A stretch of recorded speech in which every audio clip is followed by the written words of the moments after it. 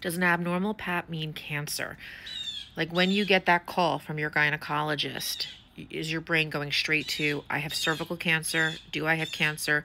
What is this? Can I have kids? Am I going to give it to my kids if I want kids in the future? Hi, I'm your local OBGYN. I love women, and let's talk about it. So, yesterday, very recently, I had a patient come in and she was doing follow up because we had a pap smear that just required it. And it was time to go ahead and take a closer look with the colposcopy, which you guys love so much. I know it's torture, but it's doable, okay? She started crying. And we do a lot of education at the start and at the end of the procedure because I know that people have like so much fear going into a procedure that no matter what I say, some people hear nothing. And then at the end of the procedure, they're emotional, there's relief, but there's a lot of fear, like, what did you see? Am I going to die?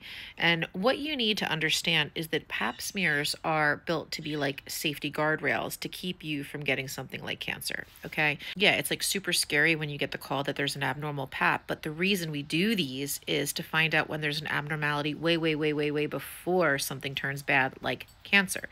So if we're talking about a normal pap, after that there can be an abnormal, like unclear result. Then there's a low grade pap, then there's a high grade pap, and then there's the cancer stuff.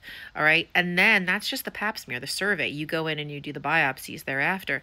But just because you have an abnormal pap does not mean that you have precancer or cancer. It means that there's abnormal cells that can potentially heal themselves with either time, immune system support. It's confusing, but it does not mean that you have cancer. And you get your pap smears so that we can find things before they become super duper duper abnormal on the bad side of the spectrum, and we can take care of it.